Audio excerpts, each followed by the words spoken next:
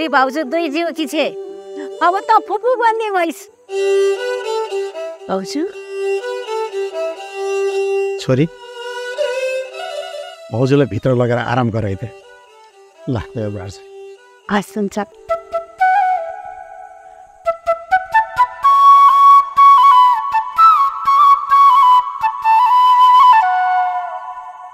यस्तो बेलामा बुहारीलाई आराम र हेरचाह चाहिन्छ थाहा छ के थाहा छ सिकाइराख्नु पर्दैन अब यस्तो कुरा त तपाईँहरू लोग्ने मान्छेलाई भन्दा हामी आइमाईलाई बढी थाहा हुन्छ नि कति गाह्रो हुन्छ भनेर त्यही भएर त नारीलाई जननी भनेको आमा भनेको जसले 9 महिनासम्म सन्तानलाई गर्भमा राखेर जन्म दिन्छन् हो नि त बस्दै गर्नुहोस् म एक कप चिया मिठो बनाएर ल्याउँछु भाउजू तपाईँ खुसी त हुनुहुन्छ नि हामी छोरी मान्छेको लागि आमा बन्नुभन्दा ठुलो खुसी अरू के हुन सक्छ र रानी त्यही पनि 12 पास नगरी बच्चा पाउँदिन भन्नुभएको थियो आफूले सोचे जस्तो कहाँ हुँदो रहेछ र नानी तर केही छैन म मेरो पढ्ने रहरलाई यसै सिलाएर जान दिन्न तपाईँ ढुक्क हुनुहोस् मेरो पढ्ने इच्छालाई कुनै पनि कुराले रोक्न सक्दैन तपाईँको यही कुराले मलाई पनि शक्ति मिल्छ जतिसुकै समस्या किन नआओस् तर तपाईँको अहिले पनि हात दिनुहुन्न जब समस्यालाई झेल्नु नै छ भने आत्तिएर किन भाग्नु होइन र साँच्ची दाइ तपाईँको खुट्टा समातेर माफी माग्छु अनि घर फर्काउँछु भनेर जानुभएको थियो माफी माग्नुभयो तपाईँको दाइ मलाई लिन जानुभएको थियो अनि के त त्यही भएर तपाईँ घर आउनु भएको होइन तर मेरो त तपाईँको दाइसँग भेटै भएको छैन अनि कसरी आउनुभयो त तपाईँ म त यहाँ आउँछु भनेर माइतबाट हिँडेकै होइन कसैले नदेख्ने ठाउँमा कसैले नभेट्ने ठाउँमा कतै टाढा जान्छु भनेर हिँडेको थिएँ बाटोमा जाँदा जाँदै 3 घन्टा लागेर आँखामा अँध्यारो छायो भरे आँखा खोल्दाखेरि म स्वस्थ चौकीमा थिएँ घिसिङ दाइका बुढाबुढीले लगेका रहेछ घिसिङ दाइ यहाँ घरमा खबर गर्न आउनु भएको छ भन्ने थाहा हुने बित्तिकै म त्यहाँबाट निस्केँ तर काठमाडौँ जाने बस चढ्नु मात्र के लागेको थिएँ 12 आमा आउनुभयो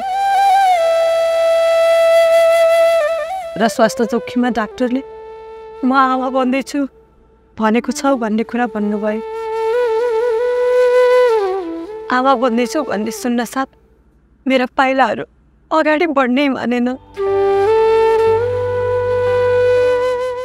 मनमा छुट्टै किसिमको ममता पलाएर आयो तर नानी मैले माइतमा आमालाई घर जान्छु भनेर ढाँटेर निस्केको थिएँ कतै तपाईँको दाइले गएर सबै साँचो कुरा त भनिदिनु भएन नि लौरा नानी मलाई बाजेसँग कुरा गर्नु छ उता के भयो होला एकचोटि बाको फोन मागेर ल्याइदिनु न नआत्तिनु भाउजू म बाको फोन मागेर ल्याइहाल्छु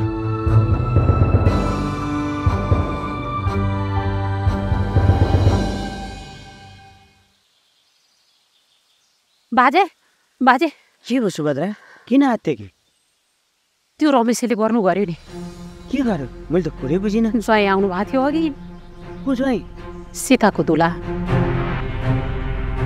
सीतालाई काठमाडौँ पढ्न पठाउने भनेर ज्वाइँ आउनु भएको थियो मेरो सही र घरको लाल पूर्जा पनि चाहिने रहेछ मैले दिएर पठाएँ त्यो रमेशले बज्या दौडिँदै गएर खोसेर ल्याएछ म छन्जेल यो घरबाट म सिनको पनि कसैले लान दिन्न भन्छ होइन त्यसले गर्न खोजे चाहिँ के मेरो छोरी ज्वाइँको बिचमा आउने त्यो को बिचरा ज्वाइँले के सोचे होला नि बाजे लौ न छोरी ज्वाइँ कहाँ गएर माफी पनि मागेर आउनु पर्यो यो लाल पूर्जा पनि दिएर आउनु पर्यो तर सर मलाई के पनि थाहा छैन बाजे तपाईँ र म सीता घर जाने हिँड्नुहोस्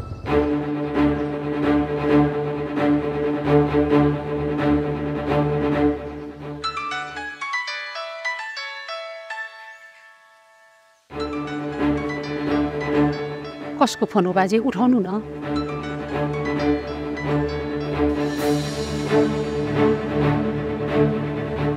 हेलो हेलो बाजे सीता सीताको फोन बाजे म कुरा गर्छु नि तिम्रो आमा छिन् कुरा गर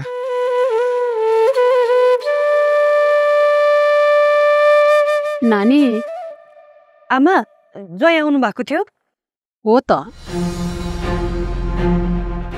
त बिहानै हिँडिहालिस् तँलाई लिने भनेर जय आउनुभएको थियो के भन्नुभयो तँलाई पढ्न काठमाडौँ पठाउँछु त्यसको लागि मेरो सही र लाल पूर्जा चाहिन्छ भन्नुभयो लिएर जानु अनि तपाईँले दिएर पठाउनु भयो तेरो भविष्यको कुरा थियो तिन्न थिए होला त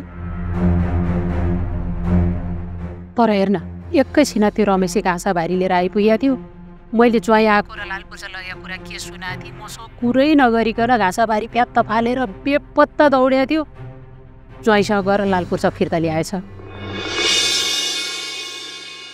त्यो बजियाले पक्कै पनि ज्वाइँसँग झगडा गरेर लाल पूर्जा लिएर आउनुपर्छ लौ न नानी ज्वाइँले सम्झाई नरिसाउनु बनाई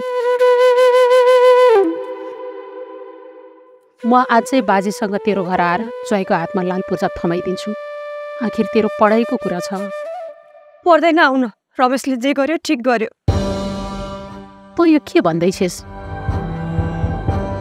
ज्वाइँले तेरै पढाइको लागि त यो सब गर्दै हुनुहुन्छ मलाई काठमाडौँ गएर पढ्नु छैन तपाईँको ज्वाइँलाई म सम्झाउँछु तपाईँ चिन्ता नगर्नु तर मैले भने त आमा म जति पढ्न सक्छु यही बसेर पढ्छु कतै गएर पढ्नु छैन मलाई बरु खुरुक्क नगएर रमेशसँग माफी माग्नु जे जस्तो भए पनि त्यसले हाम्रो कहिले नराम्रो चिताउँदैन धेरै माया गर्छ आमा रमेशले हामीलाई त्यो त हो नि सायद आफ्नै छोरा भइदिए भए पनि रमेशले जति ख्याल राख्ने थिएन होला बिचरा अर्का घर काम गर्न बसेको छ त्यही पनि मेरो ख्याल राख्छ त्यसले सधैँ मैले पनि रिसा जोगा तथा नाम भनिदिएँ त्यसलाई बिचरा चित्त दुखाएर बसिया होला त्यो कमालो मनको छ गएर फकाउनु त एकैछिनमा खुसी हुन्छ ए अनि सीताले घर पुगेर फोन गरेकी थिए भनेर भनिदिनु है ल ल भनिदिन्छु आमा तपाईँ छिट्टै हजुरआमा भन्दै हुनुहुन्छ के म हजुरआमा भन्दैछु हो आमा तर अब फेरि मेरै चिन्ता लिएर बस्ने होइन नि मेरो चिन्ता लिनको लागि सासू ससुरा लोग्ने नन्द सबैजना हुनुहुन्छ थाहा छ मलाई मेरो छोरीको घर स्वर्ग छ भनेर म किन चिन्ता लिउँला र ल त आमा अहिले म राख्छु केही पर्यो भने बाजेको मोबाइलमा फोन गर्छु ल भा ल यस्तो बेलामा होस पुर्याएर काम गर्नु है हस् सीता दुई जिम्की रहेछन् हो बाजे म हजुरआमा हुने भए ल बधाई छ तिमीलाई भगवानले त्यसको रक्षा गरून्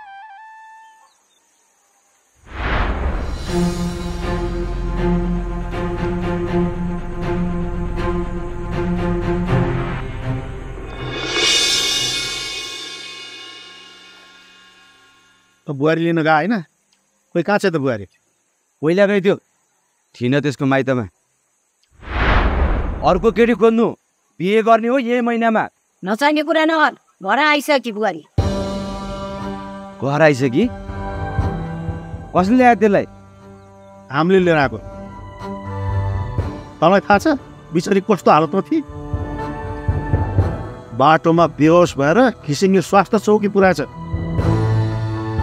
अन्तै जान्छु भनेर हिँडेकी थिए हामीले फकाएर ल्यायौँ तँ जाब फुट्या पौडी नल्याउनुलाई किन लिएर आएको जान दिएको भए भइहाल्थ्यो नि अर्की ल्याउँथे टन्न दाइजो ल्याउने तँ जस्तो जाडको घ्याम्पोसँग कुन केटीले बिहा गर्न मान्छे बिचरी त्यसलाई पनि झुक्क्याएर बिहा गरेको होइन बोबो नगरौँ बाबु बुहारी दुई जिउकी रहेछ अब केही पनि नभन् बाबु पाउने भएछ त्यो हो त बाबु म बाहुने भए बाउ हुनु ठुलो कुरो होइन बाउको जिम्मेवारी निभाउनु ठुलो कुरो याद राख कहाँ चाहिँ त अहिले? भित्र कोठामा छे जा।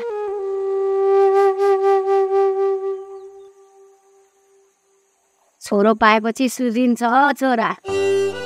अब छोरो पाउँछ कि छोरी पाउँछ तँलाई के थाहा हो? हेरिराख्नुहोस् न, मैले भनेपछि छोरै पाउँछ बुहारी। च्यासिदियो।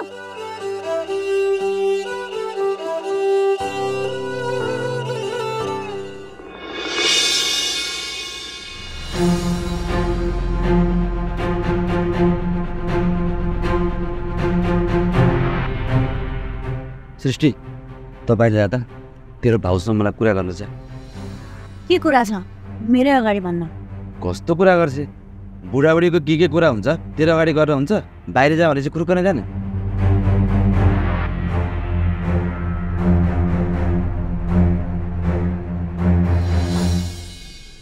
कस्तो छ तँलाई अहिले?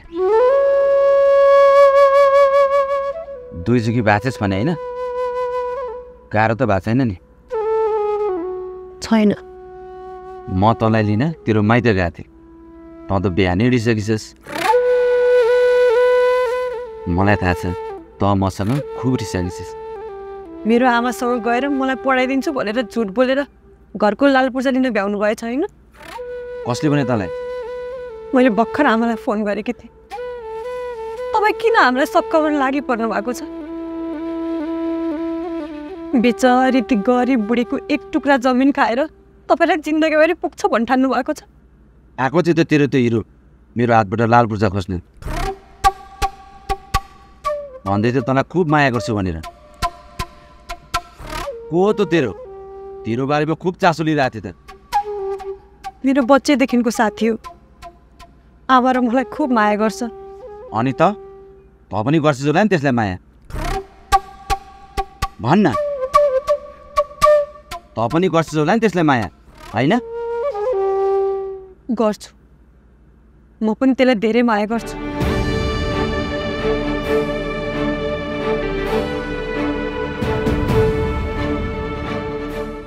के बता, अब त तँ मेरो स्वास्नी हो। तेरो शरीरमा म बाहेक अरू कसैको पनि अधिकार छैन।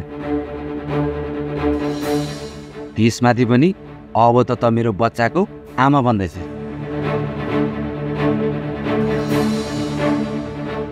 त पुरानो कुरा छोड्दे। अब आजबाट तँलाई म हात लाउन त परेको कुरा गाली पनि गर्दिनँ। मैले तँलाई धेरै दुःख दिएको छु।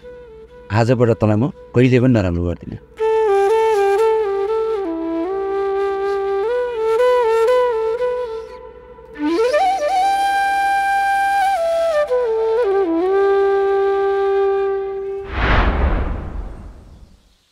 ला खसेछ। सीताको नामको तँ एउटा चिलो बाँकी छस्। त पनि मेरो साथ छोड्छस्? मलाई थाहा छ सीता जहाँ भए पनि त्यसको मनमा म बाहेक अरू कोही बस्न सक्दैन। त्यसले मलाई धेरै माया गर्छ। त्यसले मायाले दिएको चिनो होस् त तँलाई म मेरो साथबाट कसरी अलग हुन दिउँ?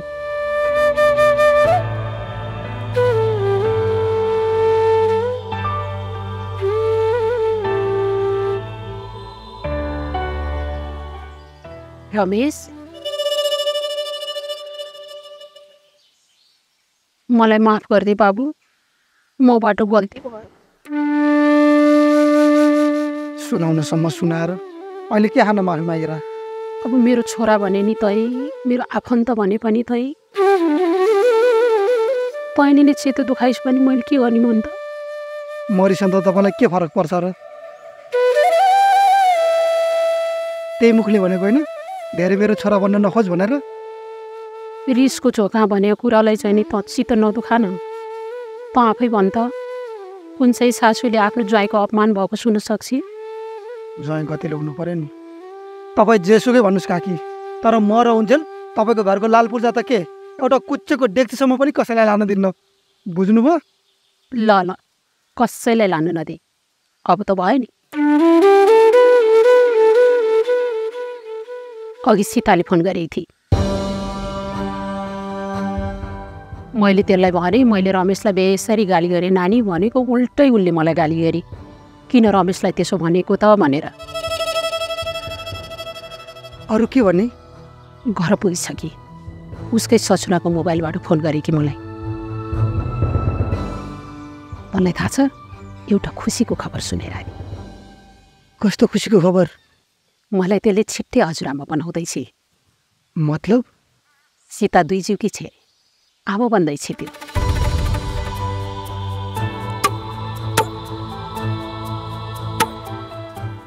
धन्य भगवान्, तिमीले मेरो छोरीको खुसी बढाइदेऊ।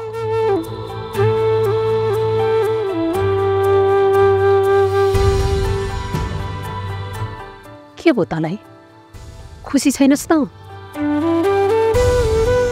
किन खुसी नहुनु र? म त झन् धेरै खुसी छु।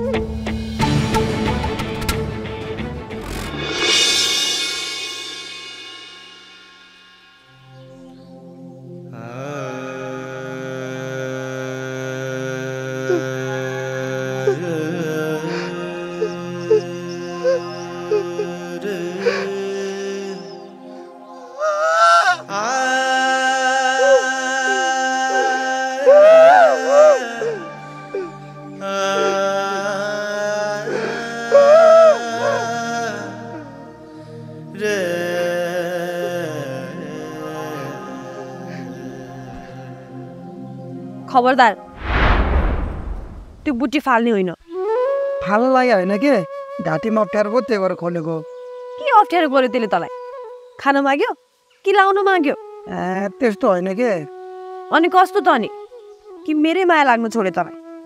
तेरो माया लाग्नु छोड्न त म मर्नुपर्छ, नत्र मेरो मनबाट कहिले पनि मर्दैन तेरो माया, बुझिस्? खुब जानिस्। यता आइज, उता फर्की। आइन्दादेखि कहिले पनि खोल्ने होइन, बुझिस्? यो घाँटीबाट जुन दिन तैँले या मैले यो घाँटीबाट खोल्छौँ नि, त्यो दिन सम्झी हाम्रो माया मरिसकेको हुन्छ। त्यसो भए त ढुक्क हो, म हाम्रो माया कहिले पनि मर्न दिन्न।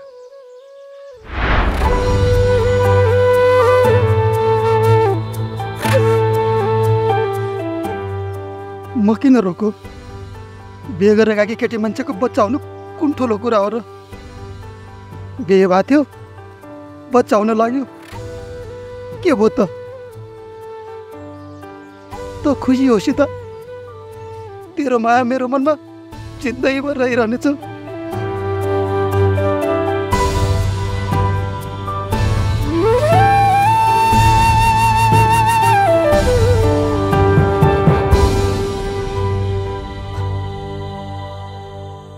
ए सृष्टि, बा आमा खोइ त? भित्र हुनुहुन्छ। ए बा, आमा, सीता।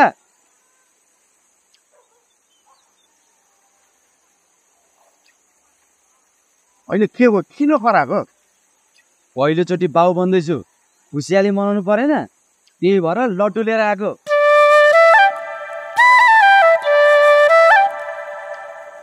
पहिलो लट्टु चाहिँ मलाई बाउ बनाउने मान्छेलाई। लु मुख आगर त।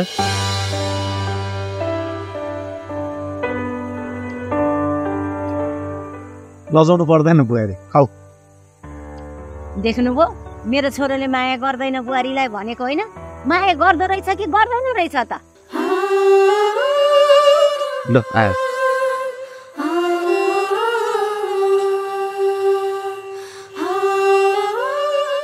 ल तपाईँ पनि ल बे ल अब म गाउँमा सबैलाई बाँडेर आउँछु म गएँ है त होइन मेरो छोरामा परिवर्तन आएकै हो त हेर न त्यहाँ बिग्रिँदाखेरि तेरो छोरा रे सप्रियो भने मेरो छोरा रे त्यो त मेरै छोरा हो हे झगडा नगर्नु न तपाईँहरूकै छोरा हो दाइ भित्र गाग्रीमा पानी सकिएको छ म लिएर आउँछु है पर्दैन बुहारी तिमीले ल्याउन यस्तो बेलामा गरुङको कुरा उचाल्नु हुँदैन क्या सृष्टिले ल्याइहाल्छ नि अब सबै घरको काम मैले गर्नुपर्ने हो अब तै चाहिँ भाउजू गर्नु नि त अब तैँले नगरे कसले गर्छ त म बिस्तारै लिएर आइहाल्छु नि जिस्काइदिएको के भाउजू अब चुप बनाएर आराम गर्नु घरको सबै काम तपाईँको प्यारी नन्दले गर्छ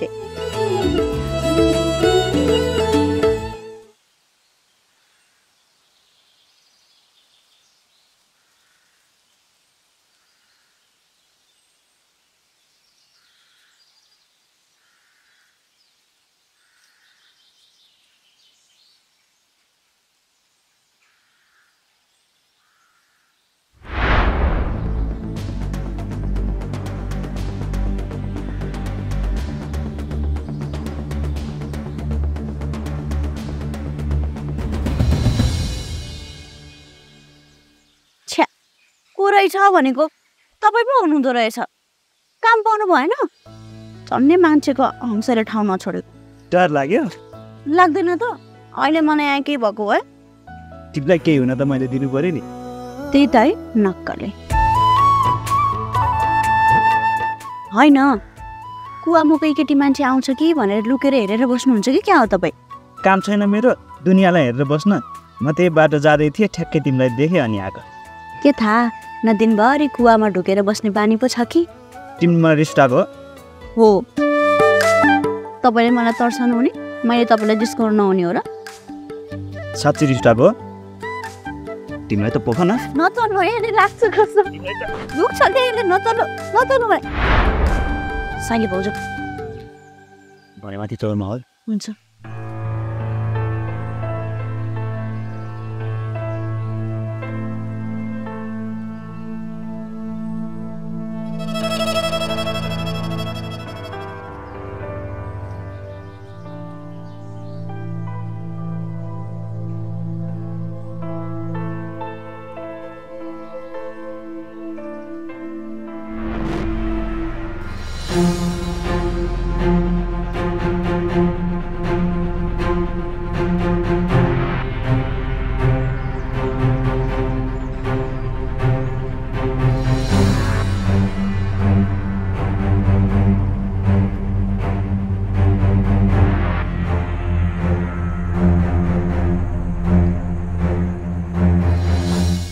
लौ पानी लिन गए मान्छे त रित्त गाडी लिएर आएको कुवाको पानी सुक्यो क्या अबदेखि सुके त्यो कुवा हाम्रो लागि अनि के भन्छ यो तपाईँ कुरा नतपाई ओकर आउँदैन जात भात र छुवाछुत सहरमा अट्यो होला तर हामीलाई हाम्रो परम्पराको अझै पनि ख्याल छ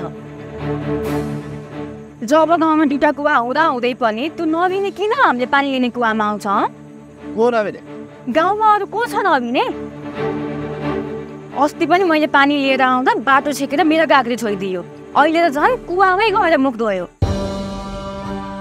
बोली साध्यै छैन जातभात मान्दिन भन्छ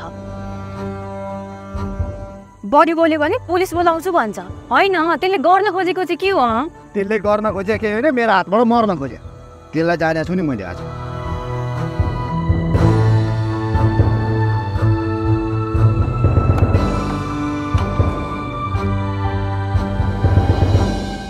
नमिने ओ नमिने ओए बाहिर निस्कि आको के भएर बाबु खोइ कहाँ छ तपाईँको छोरा बाहिर बोलाउनु गुरुक्क त्यो त घरमा छैन त के भएर बाबु ऊ त आफूले बाहुन सोच्दै हिँडिरहेको छ तपाईँको छोरा 2-4 अक्षर पढ्यो भन्ने बित्तिकै पण्डित हुन्छ त्यो के गरेर त्यसले जात भात मान्दिनँ भन्दै हिँड्छ तपाईँको छोरा हामीले खानी गरेको कुवाको पानीमा मुख गाडेछ अब त्यसको मुख कसरी भत्काउनु पर्छ मलाई थाहा बाबु एउटै गाउँठाउँको मान्छे हामी त्यसो नगर्नु गल्ती भयो म सम्झाउँछु त्यसलाई तपाईँले पहिल्यै सम्झाउनु पर्छ त्यसलाई ढिला गर्नुभयो अब म त्यसलाई आफ्नो हिसाबले सम्झाउँछु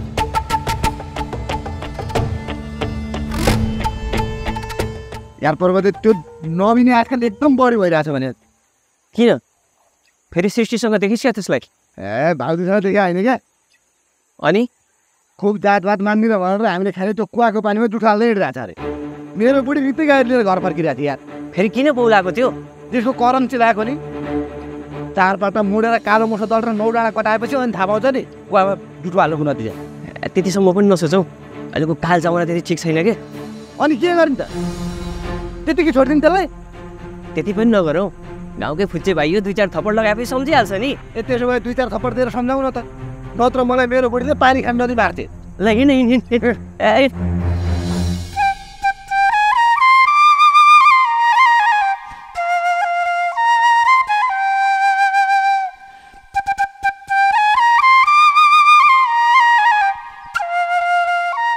ओए घिसिङ के भयो लड्डु खान आइज म बाउ बन्ने भएँ नि थाहा छ मलाई तेरो बुढीलाई बोकेर स्वास्थ्य चौकी हामीले नै लग्यो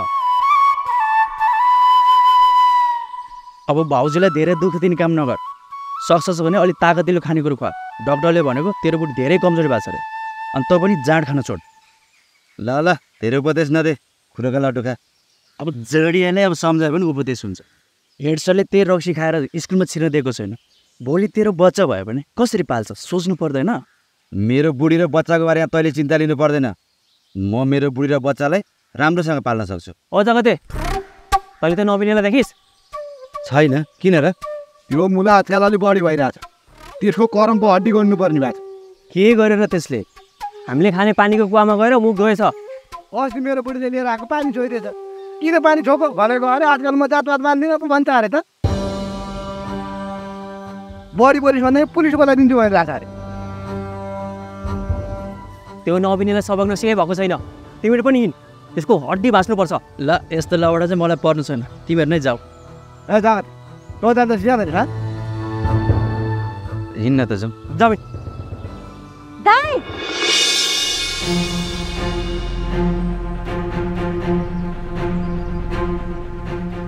कहाँ जानु लाग्यो त्यो नमिनेलाई खोज्न किन र त्यो आजकल एकदमै बढी भइरहेछ भाउजू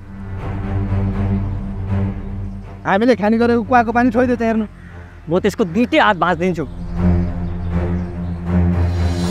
कुवा सबैको साझा हो जसले पनि खान पाउँछ त्यहाँको पानी दलितहरूको लागि बनाएको कुवा होइन त्यो उनीहरूको लागि छुट्टै छ दलित चाहिँ मान्छे होइनन् उनीहरूले सुधा चाहिँ के पानी धमिलो हुन्छ त्यो कुवामा गाई बस्तुहरूले मुख गाडेका छन् कति किरा फटेङ्ग्राहरूले पौडी खेलेका हुन्छन् ती किरा फटेङ्ग्राको जात के हो थाहा छ तपाईँहरूलाई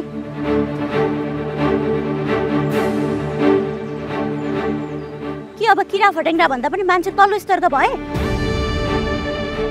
र अर्को कुरा धेरै जातवाद भनेर भेदभाव नगर्नुहोस् कानुनको फन्दामा पर्नु होला शिशुले ठिकै भन्दैछ जहाँ अब त्यो कुवाको पानी जसले पनि खान पाउँछ यस्तो सानोतिर कुरामा न्यु खोजेर हुँदैन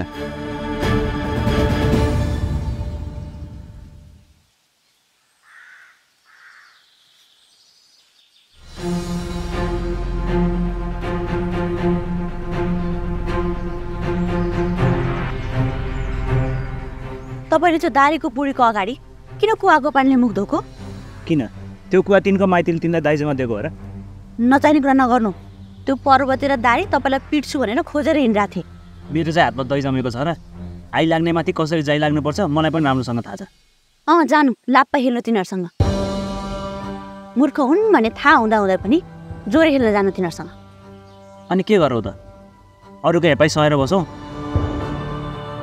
कसैले दबाउँछ भन्दैमा दबिएर बसौँ म कसैको हेपाइ सहेर बस्न सक्दिनँ तपाईँलाई कसले हेपाइ सहेर बस भनेको छ कसैसँग झगडा पो नगर्नु भनेको त रिस खा आफू बुद्धि खा अरू भन्ने उखान सुन्नु भएको छैन ल छोडिदिनु अब यो सब कुरा तपाईँलाई थाहा छ भाउजू आमा बन्न लाग्नु भएको छ र खुसीको कुरा दाइले पनि भाउजूलाई माया गर्न थाल्नु भएको छ हे भगवान् दाइले रक्सी खान छोडेर भाउजूलाई माया गरिदिए भाउजूको इच्छा अनुसार पढाइदिए सबैभन्दा बढी खुसी मै हुन्थेँ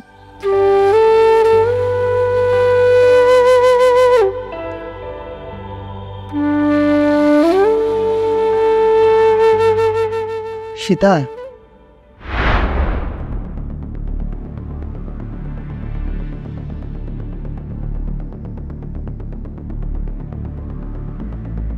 म तँलाई